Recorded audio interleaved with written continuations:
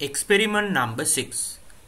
Experimental determination of molar mass of magnesium using molar volume of hydrogen gas.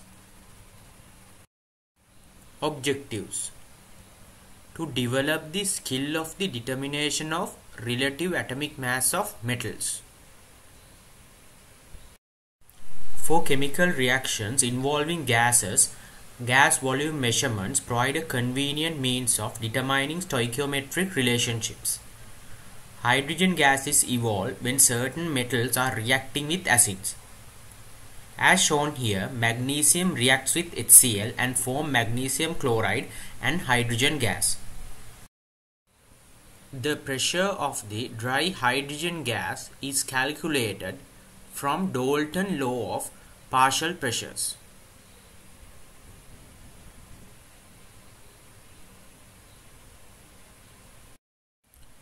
Since volume of hydrogen gas is known, the number of moles of hydrogen gas collected can then be calculated from the ideal gas law. The mass of magnesium strip that was reacted is known. Therefore, we can calculate the relative atomic mass of magnesium as shown here.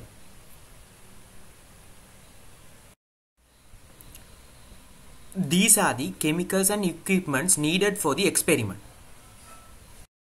Stand, beaker, graduated cylinder, cork, magnesium strip, copper wire, clamp, HCl, thermometer, barometer.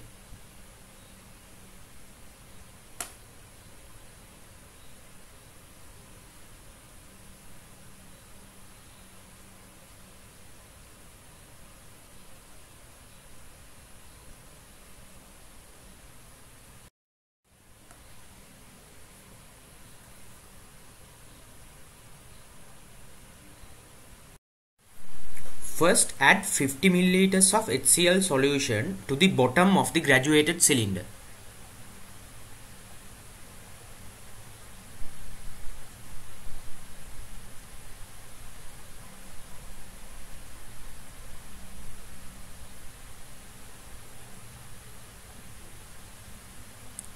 Pour water gently on top of HCl until the graduated cylinder is completely filled.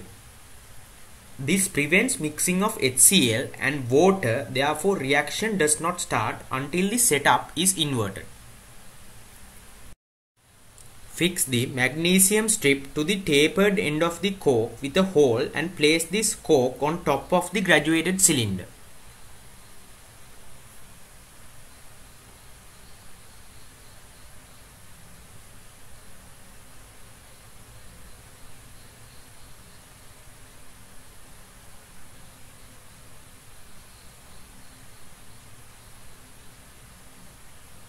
Invert the graduated cylinder quickly and dip it in a water container.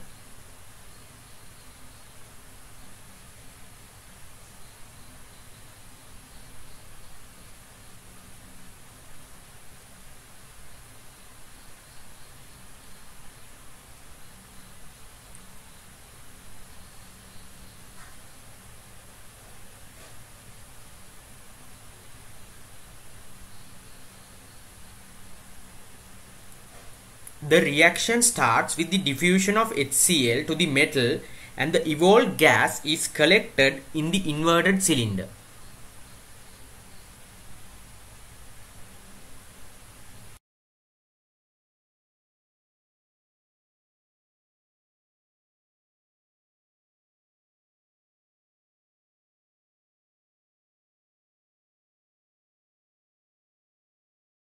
When the levels of water in the cylinder and beaker are equalized, the volume of the gas is measured.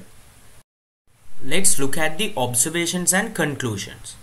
Magnesium reacts with HCl and produces a colorless gas. As shown here, weight of the magnesium strip was 0.07 grams.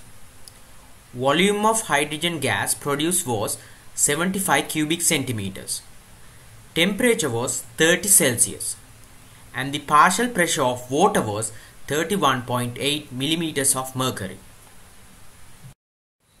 We can calculate the pressure of dry hydrogen by subtracting the vapor pressure of water from the total pressure. We can use the table provided to find the vapor pressure of water as a function of temperature.